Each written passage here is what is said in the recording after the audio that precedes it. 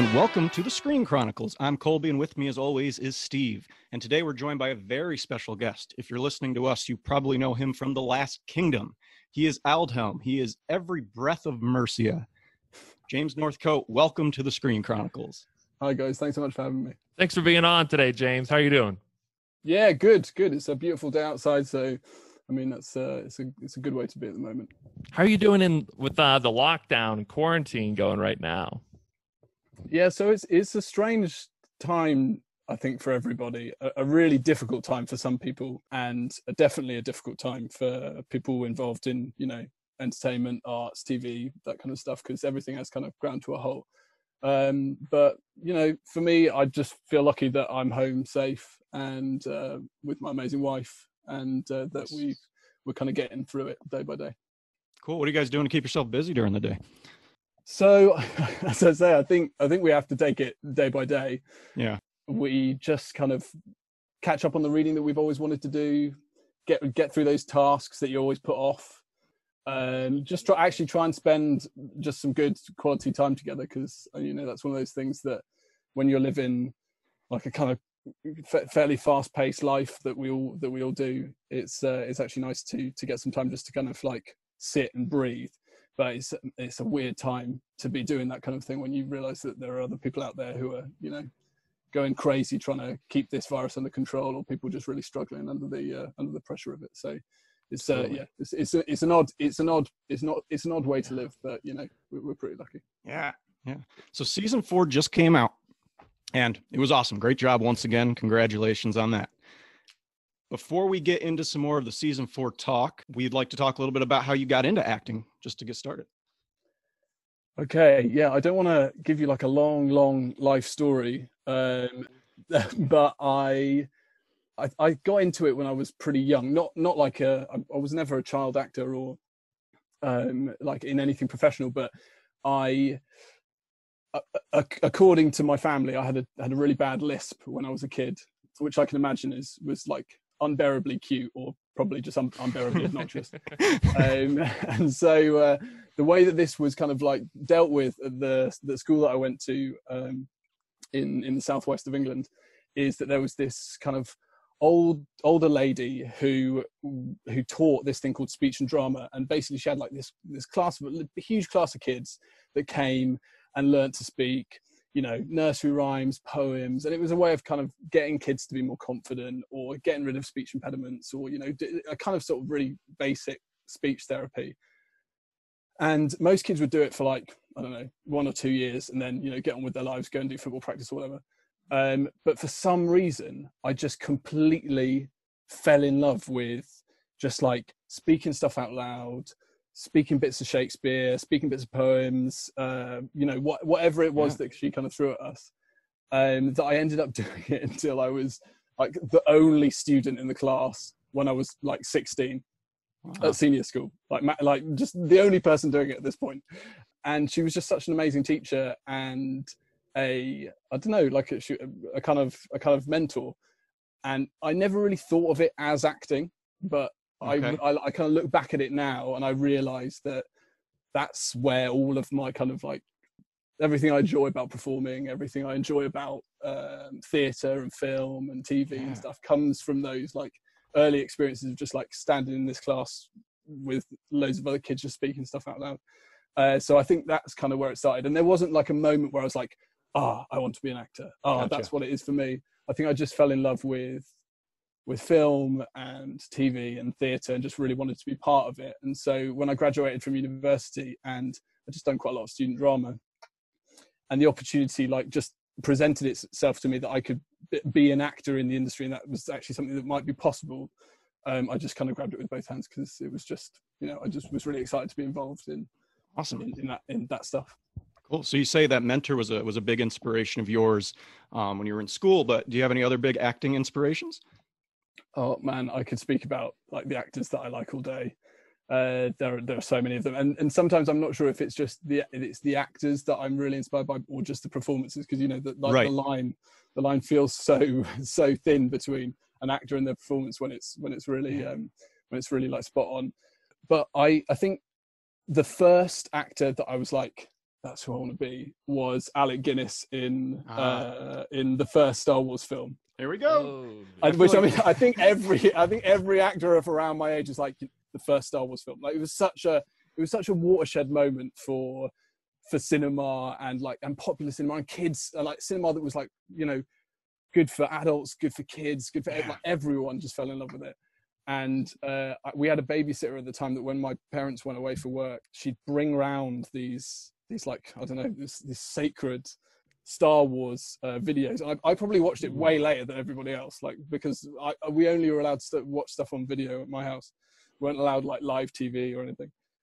And she'd bring them around and we watched them before school. And it was like, for me and my brother, it was like the greatest thing. Yeah. And Alec Guinness, I always was like, he's the actor I want to be. And I realized later that I would say that, but actually I'd basically never seen anything else that he'd been in apart from that. I was just like, I just want to be that Jedi, that totally. Ghostly Jedi. That's what I want to be. But then later, actually, like really more recently, I saw the original Tinker Tailor Soldier Spy. Have you guys ever seen that? It's the TV series that then they made into a film with, you know, Benedict Cumberbatch and Colin Farrell. And he plays Smiley, who's like the spy master, and it's just one of the most incredible performances like ever. He's so quiet and Benedict Cumberbatch? No, this is Alec Guinness. Alec Guinness. Smiley. Oh, gotcha. Yeah, the original one. The original Smiley. The original. Gotcha. Yeah. Because Gary Oldman plays it amazingly as well in the film. But yeah, Alec Guinness as Michael Smiley was like a real turning point in like my appreciation of him as an actor. But I like so many actors. Like I really fell in love with Juliette Binoche, the French actor. When I was in my teens, I thought she was incredible. Tilda Swinton and all the work that she does with Derek Jarman. There's just too many. Like there's too many actors that have inspired me, and I just like each and every one of them kind of is a little piece of the stuff that I put together whenever I'm like approaching a role. So just curious, because we're big Star Wars fans too. How would you think of Ewan McGregor taking over as Obi-Wan? What do you think of his performance of it? I think he gets a lot of flack for that. Oh, really? Because you know what shoes to fill, like the original Obi-Wan, like what shoes to fill. I think McGregor's like a really brilliant actor. When you see the stuff that he does in, you know, Trainspotting or whatever, he's so excellent. So, you know, there's always got to be a transition, hasn't there, in any kind of film franchise that, you know, goes off into the future in the way that, I mean, Star Wars is probably the only one that's had the longevity of Star Wars. But yeah, I think he did a great job. Like, you know, we love him. He's one of our faves for sure. Yeah, we love him. Oh, great. Okay, good. No, we love him. What was one of your? Did you have like a favorite Shakespeare play or maybe a sonnet that you got into back when you were rehearsing these lines? Was there something that kind of stuck for you? I mean, yes, there's so many like great Shakespeare, you know, soliloquies, sonnets, material that as an actor is so lovely to get your like mouth around. I was obsessed with the character of Ariel when I was a kid. I think maybe because it's quite a good kid's role, and I wasn't doing it in a play. I was just kind of like working on the some of the monologues in Midsummer Night's Dream. But I think anything that was kind of magical or mysterious or kind of fantastical, because whilst I was doing all this kind of, you know, like learning to speak Shakespeare, learning to speak poetry and stuff, I think my favorite books were Lord of the Rings. I was a massive geek as a kid, and anything that had that kind of like, you know, mythology and fantasy, totally. And like these magical worlds that I could like really like dive into, anything like that was I just devour. And there's loads of that in Shakespeare. I'm not sure it's like the thing that we always think of straight away when we think of Shakespeare, but it's full of magic and it's full of fantasy, and I love that stuff in it. We thought there were times in season 4 where it kind of felt like Lord of the Rings a little bit. We were talking on one of our other episodes, especially like when you're with Ethelflaed hiding under that rock, when Citric comes up. It was like, oh, this is like totally when Frodo and the boys were hiding under the rock. But anyway, and just like the journeys through the woods. Yeah, it was the quarantine episode where everyone's running through the woods. Yeah. Sure. The COVID-19 episode. Yeah, it reminds us, when they're the Lord of the Rings, when they're traveling. Yeah, it's a bit close to the bone, that plague narrative now. Yes. Now that we're actually in a plague. Yes, it was so weird. Obviously you guys shot this a year or two ago though, right? Like we shot this about 8 months ago. I mean, Okay. we shot it from much earlier in the year, but I think we wrapped up in sort of October, November time, Gotcha. October time, and actually, I think in some ways, because of everything that's gone on, they actually accelerated the release slightly. I mean, I don't know that for sure, but it's usually it's a little longer the timing in terms of when we shoot it and when it's actually released. So yeah, we shot it in like high summer and autumn in Hungary. Cool. Yeah. So just a quick spoiler alert for anyone out there too listening to this, but we are going to talk about season 4 of The Last Kingdom. So you haven't seen it, check it out. James is in there as Aldhelm. But one thing though, getting back to that is, I mean, it was so weird when you get into episode 6, and we were watching this, on quarantine ourselves here. We just got out of school and we're just been locked down. But like it kind of brought you back into the world, when you're seeing Finnan like going around trying to keep some social distancing and pouring water on people's hands, and you're just like, whoa. Closing the borders. It was like, it is kind of mad, and you don't want to make light of it because No. we're in a real plague and No, people yeah. are really suffering. But at the same time, it's easy to forget that those are things that at that time in history happen regularly, and something that people had to deal with, like a couple of times every generation, maybe more. I mean, there were times when it would sweep through the country every couple of years. Yeah, we forget that dealing with disease has always been a big part of the human experience. We've just become so good at it, Totally. in the modern world. So yeah, I mean, like the situation we're in now is a stark reminder that we're maybe not so different from those people back then who were just trying to keep safe, trying not to get ill. Totally. I mean, The Last Kingdom does such a good job too of weaving in the history into the fiction. I mean, we love it. And one of the things this season that they did was the Battle of Tettenhall. Phenomenal. I mean, one of the coolest it's our favorite Last Kingdom episode we've ever seen. It was so good. You have an amazing moment in that battle. Could you kind of walk us through maybe a little bit about, I don't know, getting ready for that moment and doing it when you're with Ethelfled? Yeah, it was when I read it in the script just before the read through. I went up to the writers and actually said, thank you so much for making this moment for me to be able to do, because actually it's a really rare thing to get to see someone caught in that like literally impossible decision, and in my case, I guess actually just choke like in a really really hard way. In some ways, it's it's sort of left it's left ambiguous. What was I going to do it? Was I not going to do it? It's actually a question that I kind of like to leave open, because who knows what would have happened. But that hesitation of having to do the one thing that you just never ever want to do, because it's the one thing that you have to do in that situation. So I was super grateful to have that moment to play with. I spoke with Sarah O'Gorman, who directed that block, who's an incredible director, and I thought brought an amazing level of like vulnerability and also all of the action to those episodes. And we just talked it through, and I guess I spoke about it briefly with Millie, and we weaved it in with the fight choreography. In amongst a battle, like there's very little time for kind of like let's really like delve into the emotions, because you're in the middle of, as I'm sure other actors have told you, you're in the middle of this huge moving machine that's a weeks long fight choreography.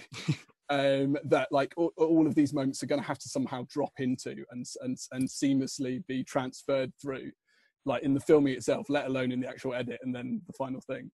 So I just had to do a lot of preparation to know that whenever it was that they were like, okay, we're going on to this moment now, that I knew I was ready, and I knew what I had to work with, and I knew what I had inside that I could use. And to be honest, working with Millie really helps, because she's a really spontaneous actress.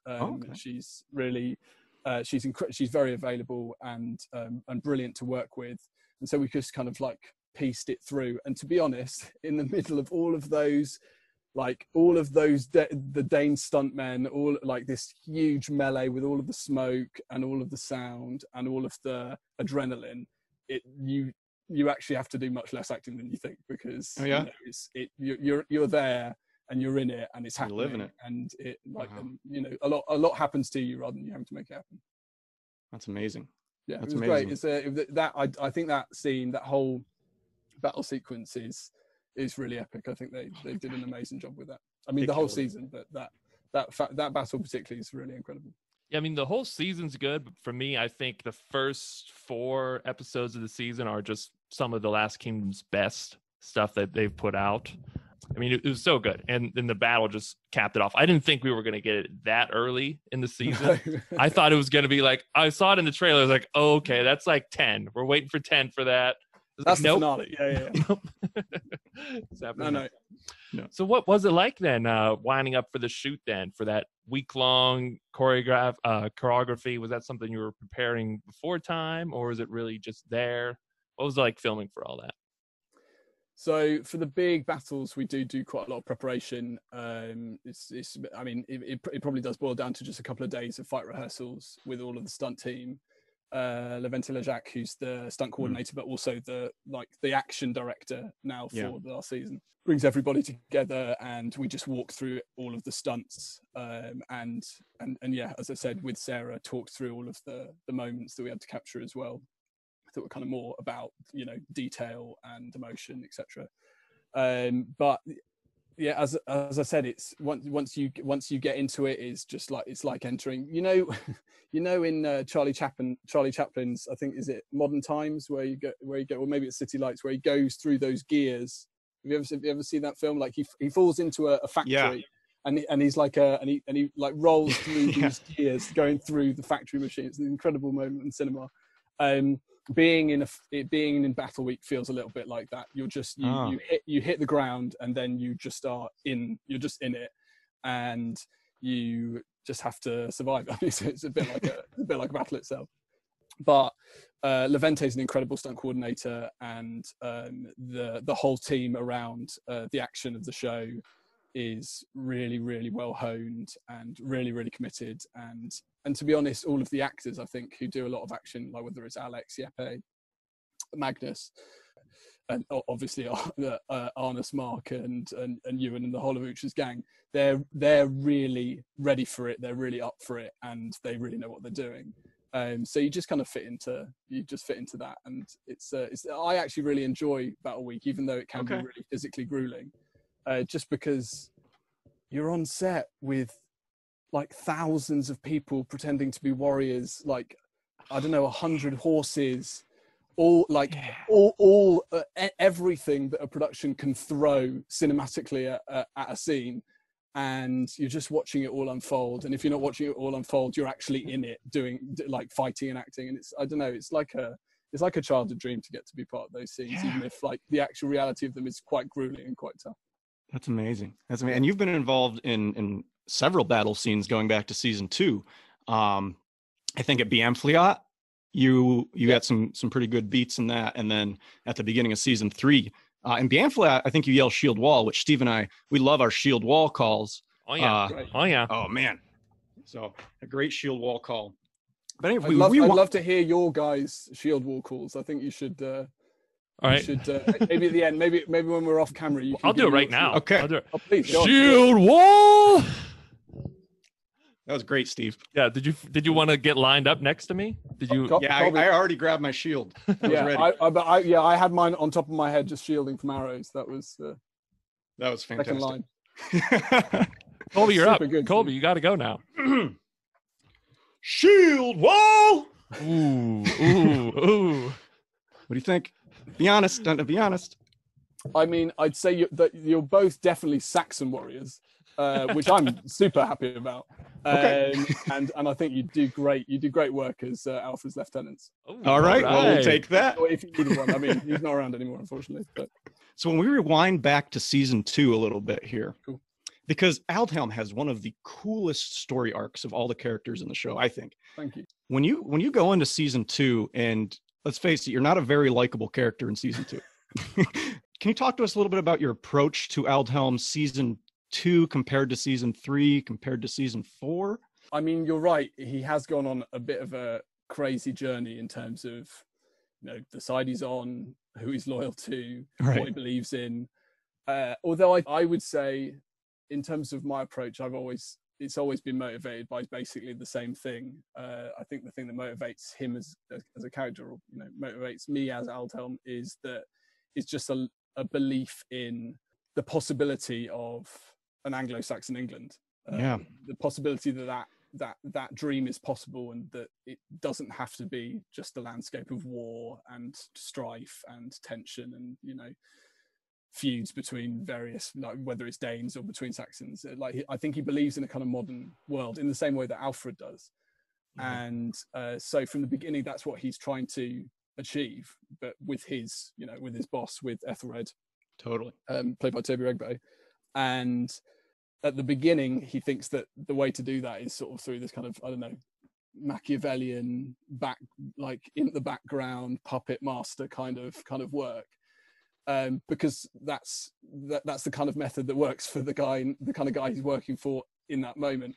Right. And I think when he realizes that he needs to change sides, he finds himself with a very different type of leader who he has to serve in a completely different way. Leaving any of the the romantic stuff implications aside, I think he's made better by the person that he that he follows, and he finds like a different way of working and a different way of being once he joins Ethelfled. Yeah, totally. Yeah. And when you transition to that in season 3, it's kind of, you're hinting at it. We kind of see the expressions on your face a little bit early, and then you have this one of the best scenes in season 3 where you actually go to her estate and sneak through the window. And can you walk us through this scene a little bit, because it's pretty emotional. We don't know what's about to happen. Could you just kind of walk us through that a little bit? Yeah, of course. Because I guess as a viewer, you don't know what his intentions are at all, because he's been sent ostensibly by Ethelred to kill Ethelred's wife, to kill Ethelfled.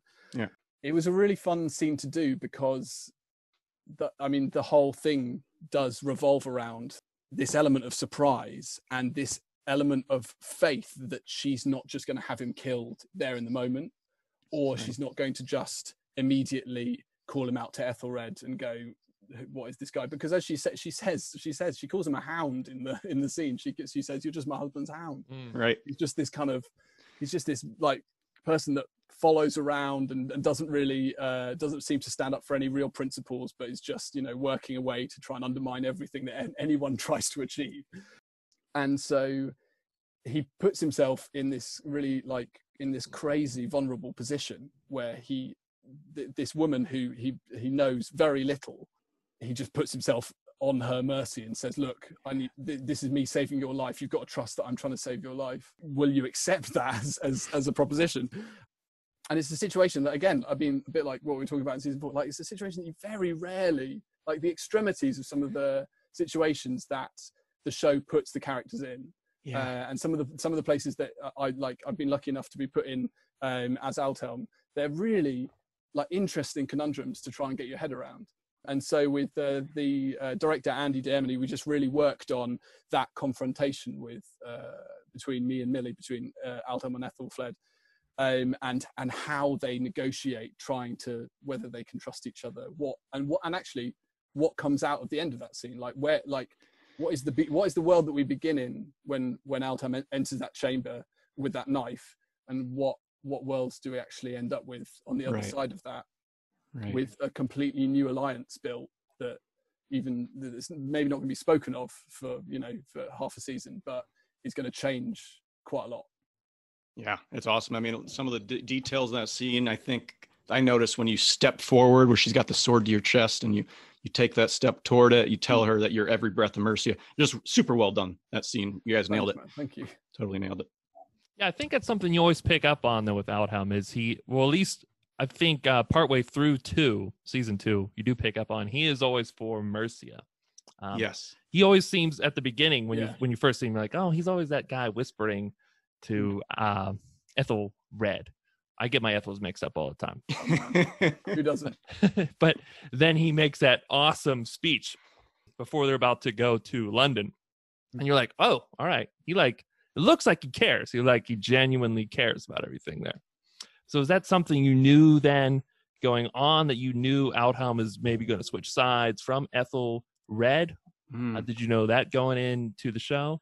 No, that was something that the writer Stephen Butchard came to me with at we were having drinks after, I think in the middle of the season, which is something that we do to like keep everyone together. The production invites everyone to like have a drink and have a night out all together. Like in the middle, it's called the midway party. And I think it was maybe in the midway party that it was like, okay, this is where Aldhelm's going. He's actually gonna switch sides. He's in love with Ethelflaed. He can't help it.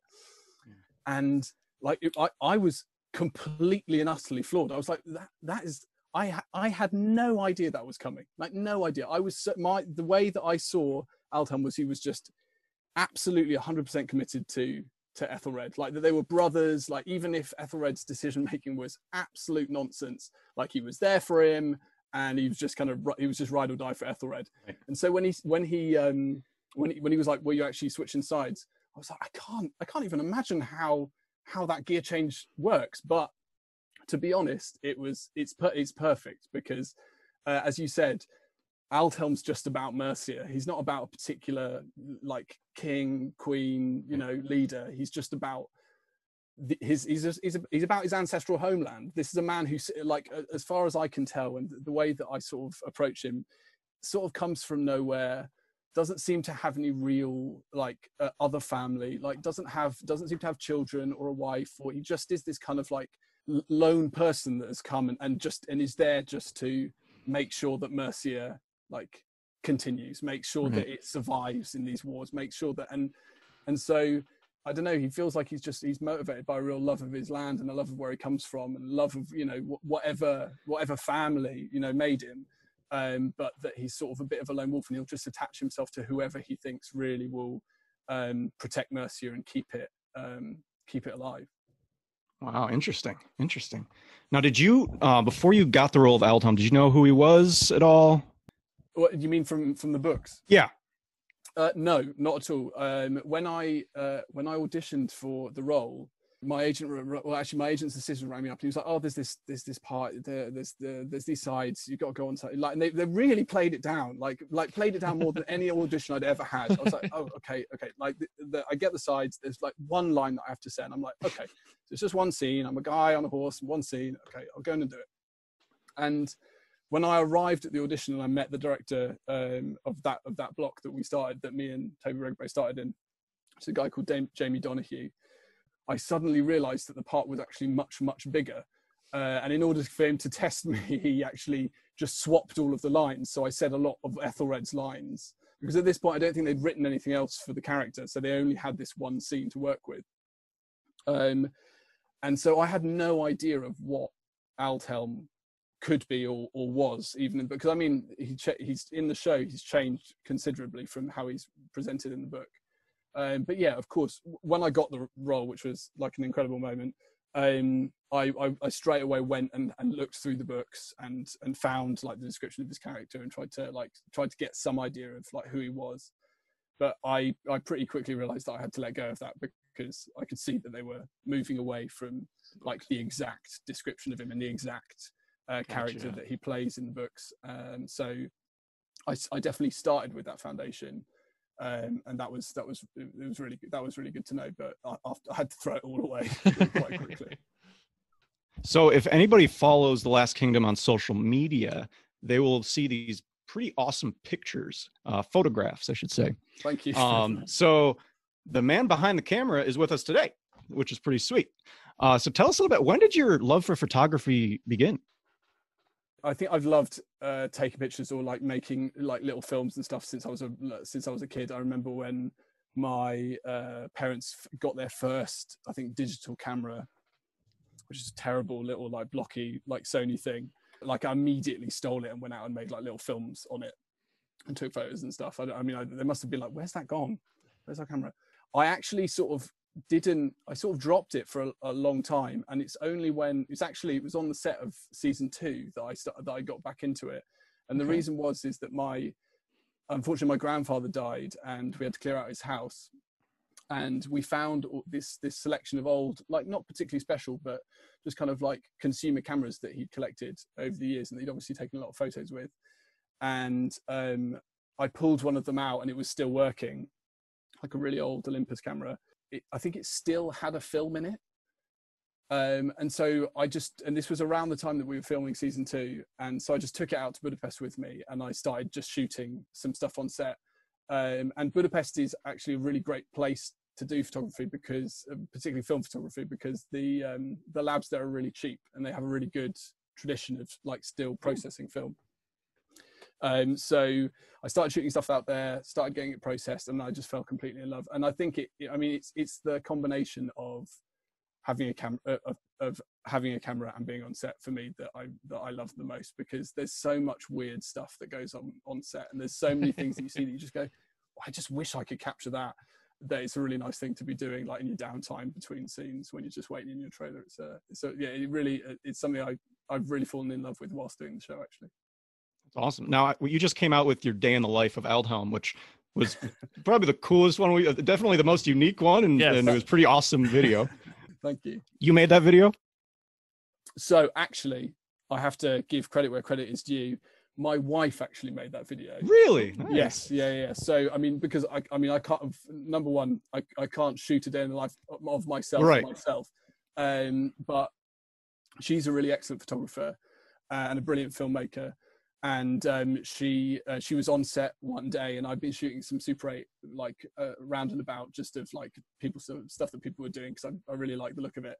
And she was like, why don't we just shoot some stuff why don't we just do a day in the life of your character, but using your camera? And I was like, yeah, okay. So she came to set like maybe only 2 times in the whole 6 months, because I mean she was doing other work, because she's also an actor. And she just shot stuff and kind of came up with an idea, and we like worked on the concept together and edited it together, and processed it together and did all that stuff. And so she is 100% the director. I was just the kind of technical editor and operator, really. She did a fantastic job. Yeah, really cool. She did. I'm super lucky. It was really fun to do. Now, I think it mentioned in the video you were looking for cameras, I think. Do you collect old cameras? Yes, I do actually. I think you can probably, and this is, I didn't line them up on purpose, I promise you. But you can see some of my collection of old cameras up there, including the Rolleiflex that actually my wife bought me as our wedding present, which is, the sweetest gift I think anyone could ever receive. So I do collect old cameras now a little bit, but only to use. Like I don't collect them just because I want, they have value, or just to put them on the wall or something. Just to put on the wall or something. Gotcha. But to be honest, I have far more than I could possibly use at any one time. It's ridiculous. There were times on set, and people would laugh at me, and completely fair enough, where I'd have 5 different cameras in my bag. And they go, why have you got 5? And I go, well, this one does this, and this one does this. And like, this is a different kind of look. And they go, okay, you just maybe bring one. That's awesome. Oh yeah. So when you're on set then with all these cameras, and Last Kingdom, I assume because of all the big deaths that happen, the new plot lines, are they pretty hush hush about it? Are they kind of how you picture like the Disney Marvel sort of, looming overhead when you're filming and all that? They're definitely not. It's not draconian. They're not like super. They're not, as you say, hovering around being like, what are you doing? They're really supportive, actually, because I think they've really enjoyed the content that the cast, like all of the cast, like I don't know, people like Eliza or Mark or Alex, like people are generating content for social media, right, in their own ways all the time, and I think they appreciate that and actually find it useful, and a good thing for the show. But yeah, we are all super mindful of spoilers, super mindful of each other. I think I always try as hard as possible to make sure that people are okay with me taking their photos, and if someone new comes to set and they don't know that I might take their photo, like I always go up and ask them and stuff, because it's not for everybody, and for some people, when they're working, they want no distraction whatsoever, and I completely respect that. The last thing I want to do is be like something that's nothing other than sort of a nice thing to have around, because it's a working environment. But no, production are super great about us being creative and capturing behind the scenes in whatever way that we kind of find fun. Cool. Now you've been on now for 3 seasons, about going back to season 2. How have you seen the production grow? Because from the viewer standpoint, it seems like each season gets more. We got the Battle of Tetton Hall was definitely like the biggest thing I think that you guys have ever done. Yeah. Can you tell us about, from the inside, like how have you seen the production grow? I think it's just gone from strength to strength each season. I mean, each season is amazing in its own right. I think season 1 that I wasn't even part of, I love because it has that really, it starts off with that incredibly gritty documentary style that then has influenced the rest of the show, even as it's become bigger and kind of more cinematic. People say they see the difference between when Netflix came on board and took the show sort of officially from the BBC, which I think is season 3. Right.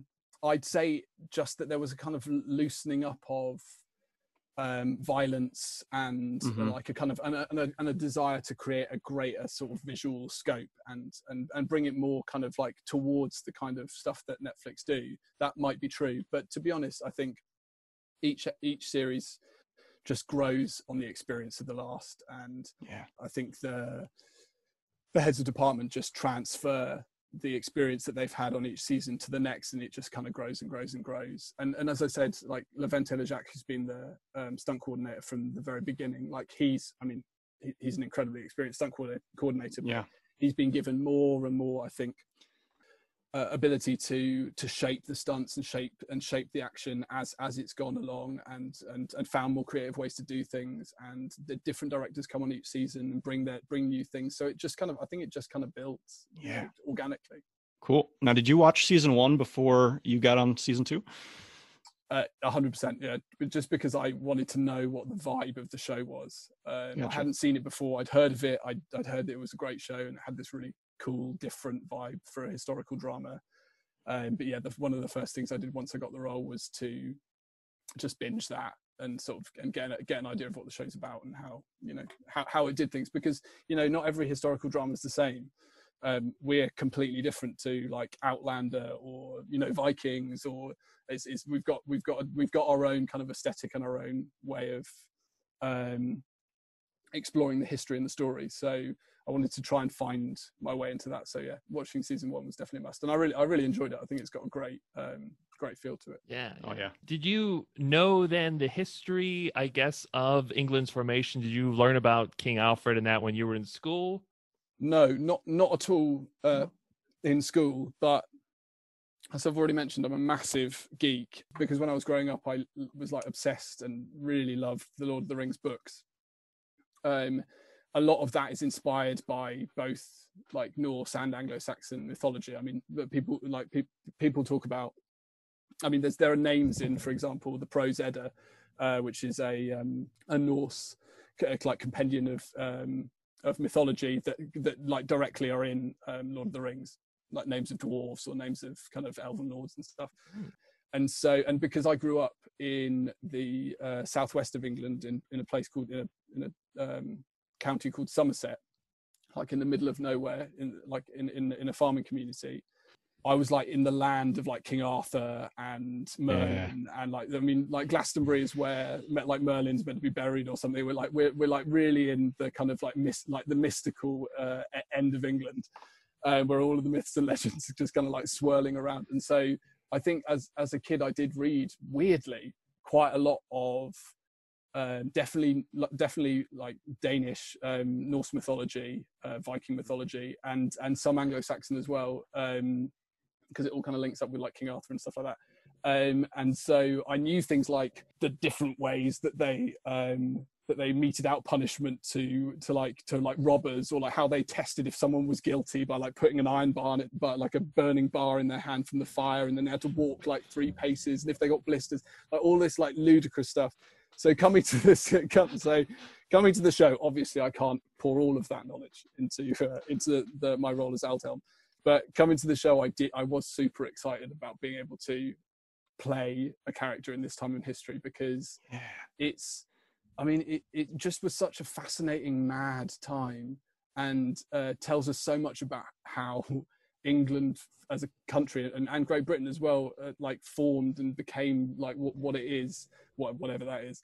And so yeah, I did actually know a little bit about it already, and then I just read more and more and more. Actually, one of the things that I did, particularly when I realised that the books weren't going to help me out too far, reading Bernard Cornwell's books, I just started reading like more Anglo-Saxon literature, like reading around the period, like finding out about like how they thought, what they believed, like the world that this was in. And one of the best books that was recommended to me by Simon Kunz, who plays Otter the Elder in season 2, is a book called The Wake by Paul Kingsnorth, which is about the rebel armies, these sort of like guerrilla bands that fought in the marshlands of the north, in the north of England after 1066 when the Normans invaded. Ooh. And it's amazing. It's a novel. It's not actually like, it's not a non-fiction book, but it's written in like fake Old English, and it's to begin with almost impossible to read, like so difficult. Like really, almost impossible. But you like weirdly your brain starts to get into it, and you suddenly start to find yourself just reading it like fluently, like it's English, because it's similar. Like it's kind of like the sounds are similar, and you kind of get where it's coming from. And it really, I mean, that, and obviously the original source books really got me into like the feeling of like what like Anglo-Saxon Viking England was all about. It was just, it's such a dark, gritty, wild place where like no one knows whether magical religion is like the main thing. It's all like it's all pretty kind of mad, and it was just really exciting place to get to play in. From the things you learned from the history and the reading that you looked into, did you bring anything, or what did you bring from that to Aldhelm, whether it be what you actually did on screen or maybe something in your costume? Did you put any input in that? I think I try and, as much as I can, although I'm not a fighter like Utra's boys are, I try and bring some of the what I've learned or read about Anglo-Saxon fighting styles into the stunt choreography, like in the tiny way that I can. He's a Saxon fighter, so he always uses a shield. He doesn't get rid of his shields, because without his shield he's going to die. We had the helmets in season 2, which admittedly we in the end got rid of, but helmets in Anglo-Saxon time was like maybe your most prized possession after your sword. It was like one of the most important things you could possibly own, and be passed down from like father to son. Son was like almost like a mystical object. That's cool. So yeah, like trying to weave in little bits and bobs. But to be honest, you know, Bernard Cornwell does it himself in the books already. Right. They're so full of historical knowledge, and Stephen and then Martha, obviously in this season, have kept that really as much as they can, I think, in the scripts, which is great. Cool. Did you already have a background in then the sword fighting? Was that something you had training in before, as far as from plays or some other works? No, I mean, not a huge amount. When I was a kid, I didn't play like conventional like team sports much, because I was rubbish at them. And just couldn't, you know, catch a ball to save my life, which is, you know, is a problem for most team sports. So I got into fencing, which I don't know if you know, it's like a sort of type of like European sword fighting. Yeah, we have Yeah. And so from the age of about I think 13 to the age of about 18, I fenced really, really seriously. I have to admit, it's maybe not that useful for fight choreography, because it's a very different type of very different type of fighting. But it sort of helps a little bit, because you're good at learning routines, you're good at learning sequences, you're good at footwork, right? And exactly, footwork, and you know, and handwork and stuff, and all of the terms are pretty much the same, and you so you can communicate with the stunt guys or Levente pretty easily. But no, I hadn't really done a huge amount of fight training. I mean, in general, I haven't done a huge amount of fighting on screen, to be honest. I think the only other job where I had to do a significant amount of stunts was a horror film called Patient Zero, where I had to play a zombie, a very dangerous zombie. So yeah, it was a big learning curve for me, but I really enjoyed it. I saw you fight a little bit in Revenge, that little short film. Wow, you found that. That was cool. That's amazing. Yes, my French fighting film. Yeah. Yes, that was pretty sweet. Yeah. Those are some good fights. But yeah, so tell us a little bit. What are some of the things you love about Aldhelm? Oh wow, what do I love about Aldhelm? I think I love that he has a very clear sense of purpose. always. I think like he really knows what it is he's meant to be doing on Earth, and he goes and does it, even if it puts him in like at fairly high levels of risk. It's something I really admire in people, and I think I always wish I could maybe have more of in myself. Sort of like certain purpose and definite drive. So that, but also I think that he is, in the end, I think quite a gentle human person. I think. I mean, like we'll have to see. Like, I mean, he's go on. What were you gonna say? I was gonna say, there's a point where Ethelfled says, I'm beginning to think you're a good man, and you say, not quite, or something like that. Yeah, that's yeah. true. So I think maybe Yeah. I see him as like a good guy. To be honest, what I was going to say is that he, as you probably can imagine, has surprised me a number of times on my journey with him through this show. But I do think that he has a good side to him. But yeah, you're right. He also does have a not good side to him. I mean, I think he enjoys killing Danes maybe a little bit too much sometimes.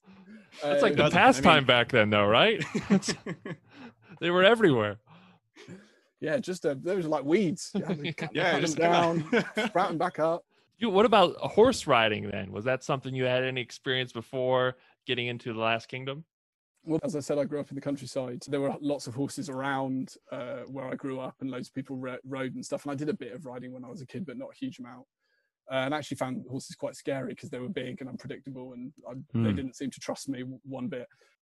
But I had the first job I ever did was a film called Wuthering Heights, directed by Andrea Arnold, and they mistakenly thought I was going to do a lot of riding in it, and so they sent me for like quite extensive stunt riding training, just outside of London, and I was like, great, this is so great! Like, I'm learning to ride again. This is amazing. What an incredible experience.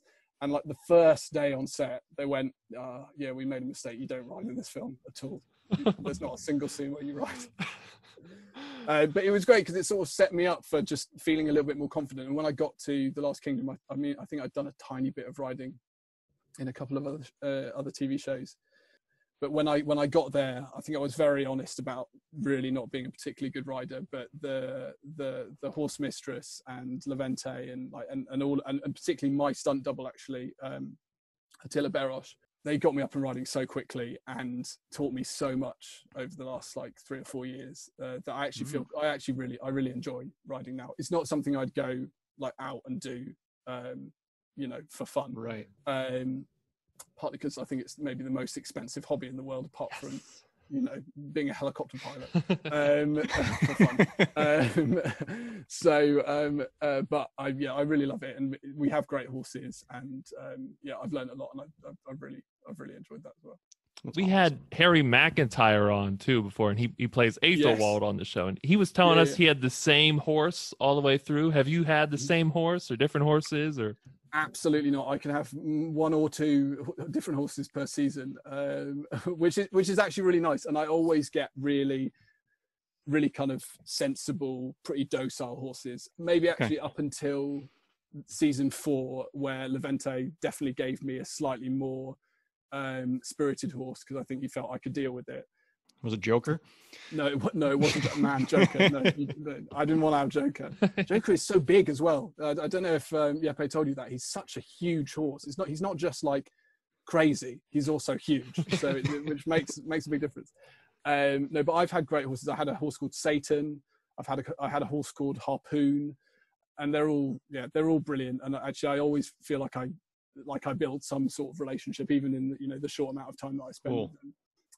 Because they're amazing animals, and I mean, I feel a little bit like they're kind of just tolerating us on their back rather than us riding them. They're like, okay, we'll do this if Levente says we have to, but in normal circumstances, they'd be like, you're not getting on me at all. Yeah. So in season 3, at the end, you get stabbed, and yes. When you watch that scene, and I know Ethelred says like, if you survive this, you better obey me. And then you go to Ethelfled's room, and she says you're not going to die. Was there any point when you read that script, or after you did the scene, where you thought, oh, maybe they are going to kill me off, or did you know that you weren't going to die going into the next season? I mean, to be completely honest, I think the producers, I mean, everybody likes to, I mean, I think we all have a sword hanging above our head at all times, as far as I'm aware. I mean, I think that even includes Uhtred. Totally. There's always just there's just a sense that you might just die at any moment. So I think going into that, we weren't entirely sure, and I think they purposefully left it ambiguous at the end of that season as to whether they would want to bring Aldhelm back. So I didn't know, not for a long time, but I think, if I'm right in saying, I think by the end of that season, they were pretty sure that they wanted me back. But that, you know, they had it open either way. If they'd have edited it all together and gone, actually, this feels like the end of the road for that character, they could have absolutely done that. So I'm super grateful that he had a further life, and he has a further. And I got to imagine part of that is how much they liked your portrayal of that character too. I would think. And yeah, you'd hope so. You'd hope that they like me rather than just sort of tolerating me and going, oh, when can we kill him? God, we've got to find an opportunity. This guy just hanging on in there. We got the battle coming up at 4 here, you know. Yeah.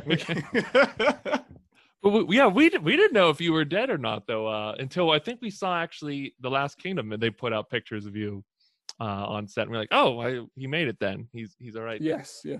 Unless I was just a really kind of like healthy looking ghost, then yeah. And now we have to wonder that about Aelswith now.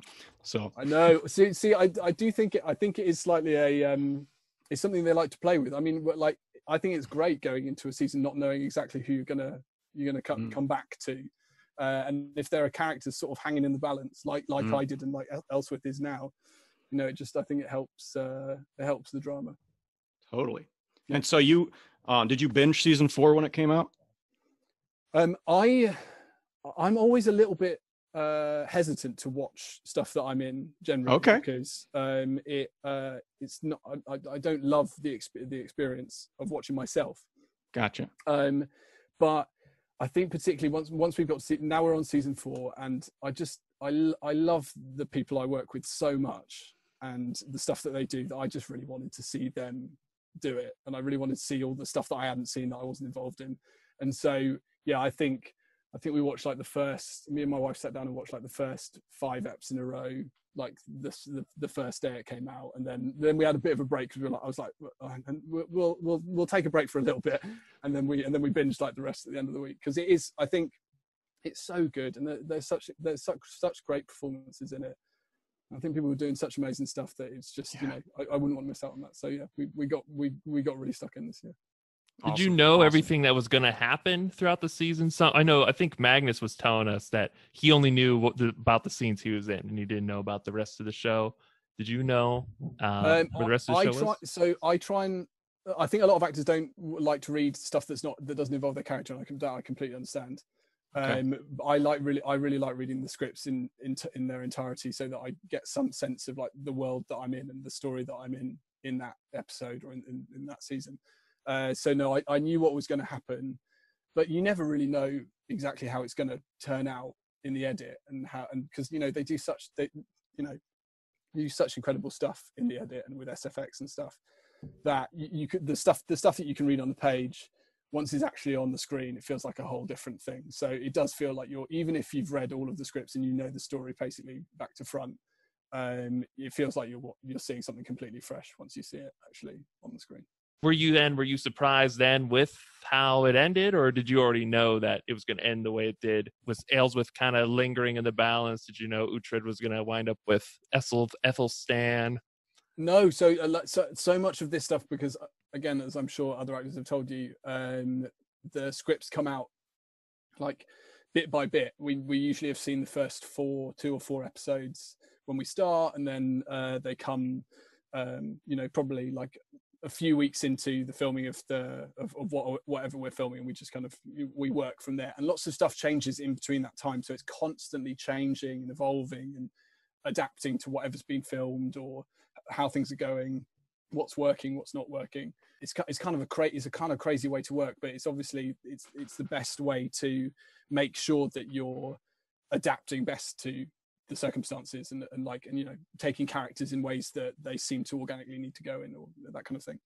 And so I think that stuff, some of the stuff at the end, I maybe didn't know until the last week of filming, like the stuff about Athelstan, the stuff about, although it all completely makes sense, the idea that Elswith might be so sick that she might not survive, all that kind of stuff was really last minute, but which kind of made it really exciting to see it when you actually see it on screen, because you at that point you're in the middle of a battle, you've hardly really had time to register some of the new script changes that aren't necessarily to do with you. So when you actually see it on screen, you're like, oh wow, that works, that's great. Steve, did you and Colby bond over movies and like screen stuff when you got to know each other? That's how we really became friends. I mean, we were close in school because we had every single class together. We had the same exact schedule, every lab. But I think we at times were kind of stressed and tense with each other. Not necessarily because we hate each other, but I mean, we were seeing each other all the time or in a stressful situation. But then at some point we started watching the Marvel movies. Yeah. Because you had only seen a few, and then the trailer for Infinity War came out, and you were like, I have to watch all the Marvel movies now. So we started binging those all together. And in the winter there, we were in Erie, PA, and the winter there was really bad. Yeah. Okay. There was like a record snowfall there. We're right next to a lake too. So we were all trapped together like all winter, and that's kind of how we bonded. Totally. And The Last Kingdom, honestly, too. We started watching that in my room with the AC on, I think. It like instantly became like one of our favorite shows. I think we skipped over it a bunch because we didn't necessarily think the trailer looked super special for the season 1 trailer. We like watched it, we weren't sure. We kept trying other shows, and when we were so wrong. Yeah. We were so wrong. Yeah, it was one of those ones. Thanks for sticking with us. Oh my God. Yeah. It easily became our favorite show for us. I mean, yeah, we even did a podcast on our top 10 shows of the 2010s, and it was at our number 1 for both of us. So it was awesome. So what are some of the things that you think makes The Last Kingdom such a great show? I think some of the stuff that makes it so great is its attention to detail, and the fact that I think it puts so much effort into the historical realism of the period. I mean, it doesn't get everything perfectly right. I think that would be impossible. Right. It would then it would just be a documentary drama. It wouldn't be as interesting either, right? It would just be yeah.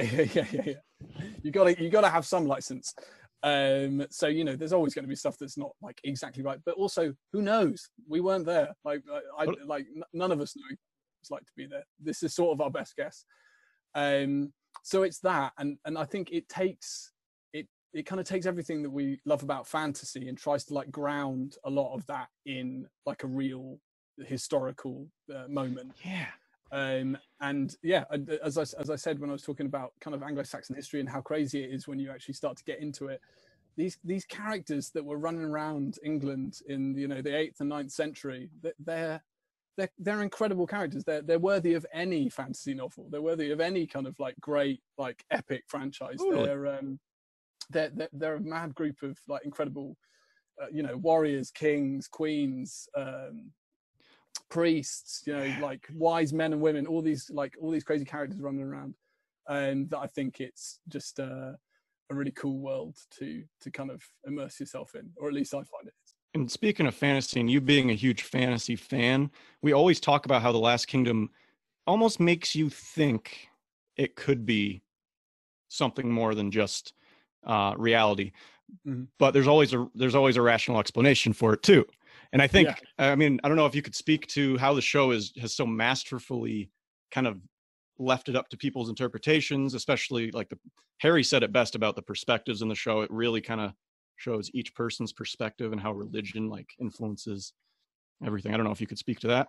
No, I think what Harry said is completely right. I did hear what he said, and I think he's got it right on that it is about perspective. And I think the fact that Uhtred is both, he's both Saxon and a Dane, and he like mixes those two cultures together within himself, it means that you both have that. There is a sense that he definitely believes all of the mythology of the old gods and the old magic, and the curse that's put on Breeder, the power of Skade, all that stuff. But also he lives in like a predominantly Christian world where all that stuff is deemed to be complete, like to be nonsense or heresy or whatever. Right. So it's like, I don't know, it's sort of like the shadow walker walking the line between the dark and the light, or the shadows of the old gods and the light of this new civilization, or this new way of thinking about the world. Totally. But I'm absolutely obsessed with, like, even more than actually like normal fantasy, I'm obsessed with fantasy that grounds itself in realism. And I think like there aren't that many shows that like really heavily try and do it. I think our show is one of them, but I think totally agree. There's such other great examples. I think I don't know if you saw the first season of True Detective. I did not know. There's which is kind of it's like Southern Gothic, and again it just walks this line of, you're like, is there like a curse on this like land, or it's like, is there some kind of supernatural thing going on, or is it just like some crazy people who are really unpleasant? And I add that to the list. You should definitely watch it. And I mean, there's so many other great examples, but I love books, I love film, I love TV that tries to walk that line where you're not completely sure whether there is this entirely mysterious world that we're just not aware of, or there isn't, we just what we see is what we get. Because I think it's because I think that's sort of the world that we kind of live in if we let ourselves, which is both like full of mystery and also pretty straightforward when we get down to it. Oh, totally. Yeah, totally agree. So we already know you got acting down, you got photography down. Any other passions? I'm not sure I've got any of it down. Oh, you got it down, man. Any other passions that you have? I mean, to be honest, it's really like it's film, like stuff around screen, but particularly Star is like really what's magic to me.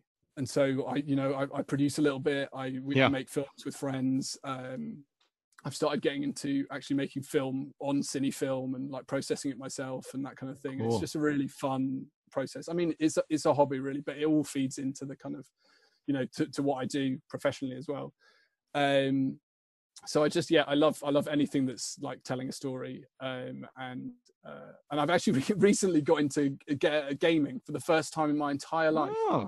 Yeah, it's kind of weird because as a kid, I've already sort of like suggested that like we had no TV. We only had like VHS cassettes. We were only allowed to watch stuff that like my parents had like chosen that they thought was okay for us.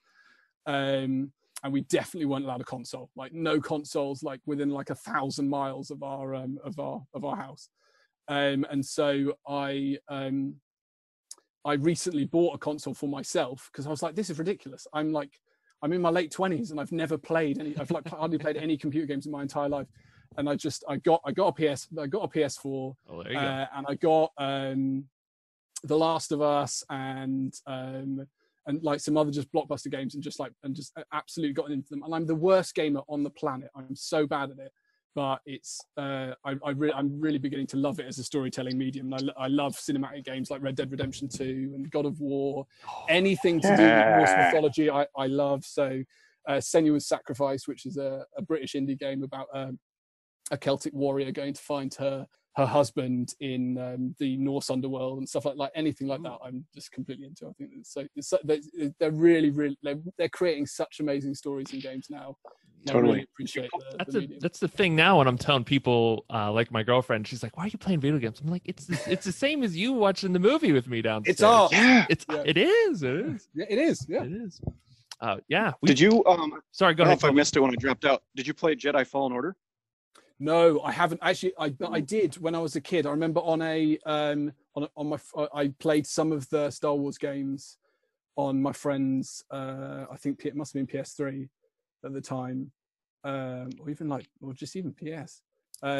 So yeah, I have played, but I haven't played the recent ones. No, actually, I find it quite difficult to transition from like a cinema world that I love like Lord of the Rings, for example, into a gaming world, because I'm sort of like, okay, I don't want. I'm getting in the way of these real of these characters that I love, and I'm messing up the world. gotcha. So I haven't actually played. I haven't played Jedi. Well, that game happens to be like, that really kind of feels like its own movie. Like you could take out all the gameplay, put in like all the cinematic scenes, and it would be a pretty good movie. Oh, really? So if you are still a big Star Wars fan, we do recommend that. Yes. Okay, I'll check it out. What are some of your other films then too? You were telling us you're very passionate about films. What are some of your top films? You don't have to go 1, 2, 3, 4, 5 or anything, but what are some of your things that kind of shows your taste? It's so difficult, man, because there's just so many films, and like I don't have like a particularly like uniform taste. Like I just find myself like flitting around like different world cinemas, British cinema, American cinema, wherever. I think one of my favorite films is actually just one of my favorite filmmakers is the Russian filmmaker Tarkovsky, which I came to quite late. Actually, my wife got me into when we first started dating. I love his film Stalker, which is an amazing kind of sci-fi film, like early Russian sci-fi film. Again, it's one of those films that you're not really sure if something weird is happening to them in the place that because they go on this. It's a story about these people that go on this journey through an alien-infected zone, and all this kind of weird stuff happens to them all the way through. And it's done by like really amazing like camera suggestion and like tricks in time and sound and stuff. Ooh, that's cool. So I mean I love his work. When I was younger, I really liked the work of a French filmmaker called Leo Carax, who worked with Juliette Binoche a lot and Denis Lavant. Films like The Night Is Young or the Lovers of the Ninth Bridge, I think it is in French. But yeah, I mean, like, but then at the same time, I hardcore love the Lord of the Rings trilogy. I love the Star Wars, the particularly the early Star Wars films. Mm-hmm. I love all cinema really. I can sit in a darkened cinema and watch almost anything and just be like, wow, this is pretty impressive. Well, have you watched the show Dark? It's like, I think it's a German show. Oh my god! That because just based on your excited about that, but that is one of my favorite shows. It's so good. Me and my wife's favorite shows. It's so good. I was just going to say, based on what you just described there, like you would be interested in the show, and obviously you are. Yeah, it's phenomenal. I haven't seen the new season yet, but I'm excited to watch that. It's man, I think it's one of my favorite. It's definitely one of my favorite shows. I think it won the Rotten Tomatoes Netflix like show off against Black Mirror. Oh, really? Something. Yeah, it's like the highest rated ever Netflix show. Which obviously I'm like, come on, Last Kingdom, but like I'll give it to. It should be Last Kingdom. Dark is an excellent show. And I think they've got a new season coming in hopefully a couple of months. Cool. Is that season 2? No, that's season 3. Season 3. Oh, okay.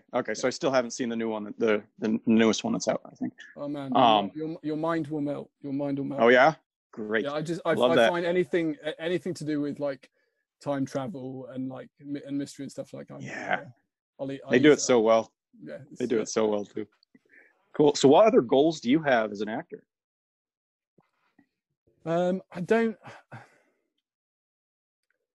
I think when you start out, you have all of these kind of like this kind of bucket list of like, I want to work with this person, I want to work with this person, I want to do this, do that, this type of film, that type of film.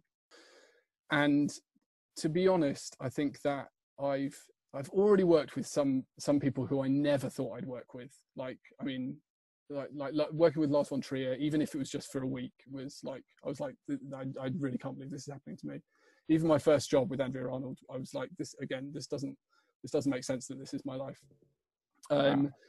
But so I think that as much as possible, I just try and wait and see what comes, and see the opportunities as they arise, and see what like path it is that kind of I should take. I mean, I love performing so much, and I love performing in theatre, I love performing in film, I love performing in TV. I love all of the different kind of mediums in which I get to act, and so I don't have any particular desire really, except to keep getting to work with people I really like on projects that I find exciting, and whatever medium that's in. I mean, even if it's games, like I just want to do that because I don't know. For me, acting's always felt a little bit like the second best thing to being an explorer, without having to strap on an oxygen tank and climb Everest, because you kind of get to go into, even if it's just on stage, but like more so when you're filming, you go into the kind of wild with this crazy bunch of people, and you go and make this thing out, usually away from the rest of civilization, and then you come back and you're like, look what we've made.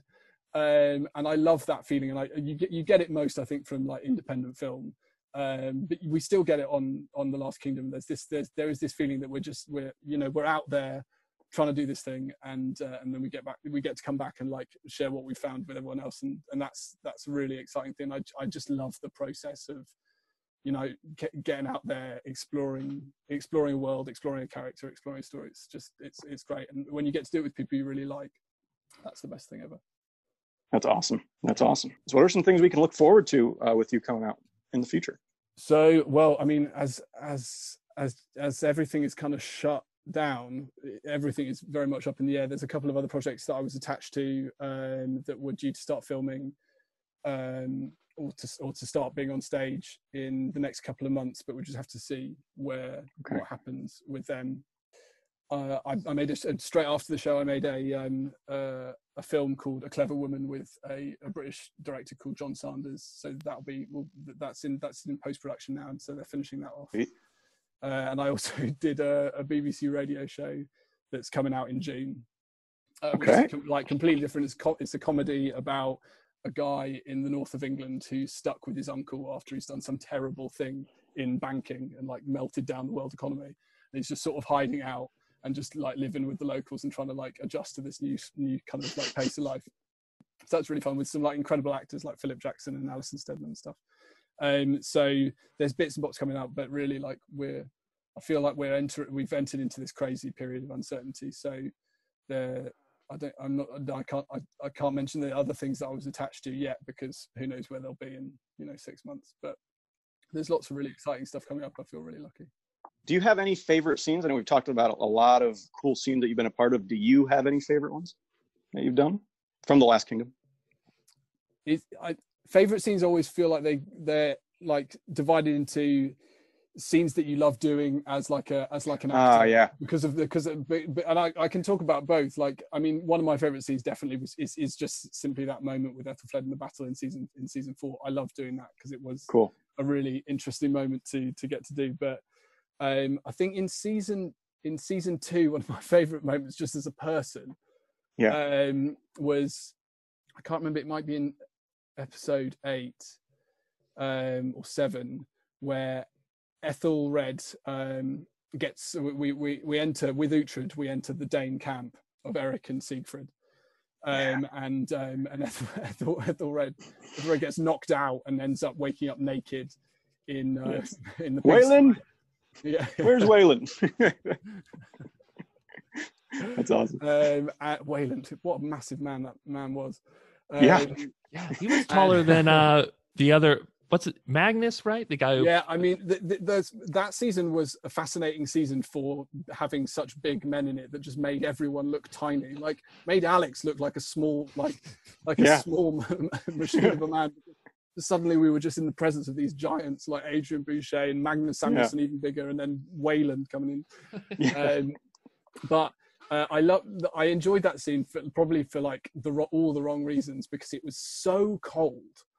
And we were shooting it sort of at night, or at least in the evening, and we had Bjorn and Christian, who played Siegfried and Eric, who were really fun characters to hang out with, and then obviously all of Uhtred's gang as well. And we're just having that kind of like we're having a dinner scene where we're trying to have a drink and trying to like just kind of lay low in this super tense situation, and poor Toby just having to come in and out, just like dressed in literally nothing, and just having to be covered over, like on the coldest day on set. Like, awesome. Bjorn sitting at the end of the table trying to eat a chicken leg, and he's so cold he's just shivering. He can't put it in his mouth. We're all just absolutely frozen, and yet poor Toby has to like run around like with not a single thread on, and he was so good about it. But it just felt like the most absurd situation, and like I don't think none of us could hold it together. Like none of us that's could hold awesome. it together at all. And actually, one of my favorite things in life is corpsing. Obviously not when it ruins a take or ruins a scene, but like the moment when you're having to keep a laugh in because something is happening, you've just got to keep it together, is one of the best. Because the moment you get to let it out once the camera cuts is like the biggest relief on the like, oh god, it's like holding your breath for a moment, particularly when it's not you on camera. You're just trying to keep it super professional when something crazy and ridiculous is happening. It's like the story of Steve and our life when we were in class and school together. Yes, that was us all the time. We would always message each other something funny, just ridiculous things, and we're just trying to keep it together. I had to get up. I would leave every now and then. I'd be like crying, tears. People like, what was going wrong, Steve? What was happening with you? And I know we messaged something in group me just dumb and had to hold it in. I think the best laugh is the laugh that you can't have. Yes. The situation is like, as a kid when I'd be in church with my brother, and just like you couldn't laugh, and that was the best place to laugh. That's the place yeah. Totally. Did you know you had to go in with a bowl cut? Oh God, yeah. How have you not asked me that already? I was like, that's the question I'm gonna have to prep for. No, I think it was one of those situations that you go into makeup, and Kate Benton, who was the first makeup supervisor, hair and makeup supervisor who I was in the show with, who's amazing. I think in a way she was sort of trying to push the boundaries of what she could get away with me. She was like, they really, everyone, this is just the normal haircut for the period. We're giving everyone one of these, and you're like, really? Oh, okay, yeah. Oh, cool. I'm really down with that. That looks great. And you're thinking, I guess I won't be stuck with this forever. The haircuts change. And yeah, when you walk out of that trailer with that bowl, which a number of us have experienced, I don't know, like Ewan, for example, is another great bowl cut. Even young Uhtred this season has a little bit of a bowl cut. You walk out, Oshin, who plays Whitgar, bit of a bowl cut. You walk out and you go, hang on, why is not everybody else got a bowl? These Danes look really, really, really, really great and handsome. Why am I wearing a bowl cut? But I kind of like it because it's different. There aren't going to be many things that you act in where that's the look you have to go for. And anything to be more historically accurate, like I'm down with, even if it means that I do have to look like one of the members of Dumb and Dumber. Well, that was just what was in back then, man. Absolutely. I mean, I'm the coolest guy in the Saxon set. That's and I think since Last Kingdom came out, kids started shaving the sides of their heads again.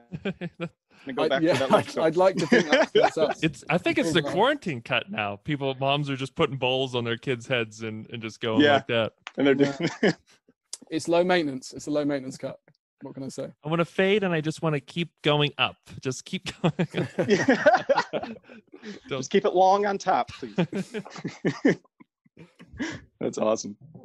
That's awesome. Well, we can't thank you enough for coming on and chatting with us. This has really been a pleasure. It's really been a pleasure. Thank you so much for having me. It's been really lovely. Yeah, if you like our talk with James, make sure to check him out on The Last Kingdom. Season 4 is streaming now. If you haven't already seen it, go see it. Do yourself a favor. Go see it. We'll link his social media and stuff down below the video podcast too. You want to see his other works he's in, make sure to check him out. But thanks for being on the show. Is there anything else you want to tell the fans out there?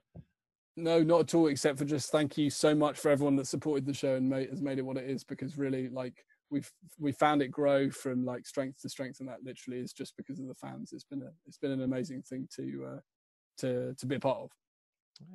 Nice. Thanks again, cool. James. And everyone out there listening to this, if you want to check us out, you can check us out on YouTube or podcast. Check out our talk here. We're The Screen Chronicles. Make sure to check us out on social media and is that as well. But again, thank you, James. Thank you, Colby. Thank you, Colby, for showing up today. And but yeah, goodbye, everyone. We'll see you.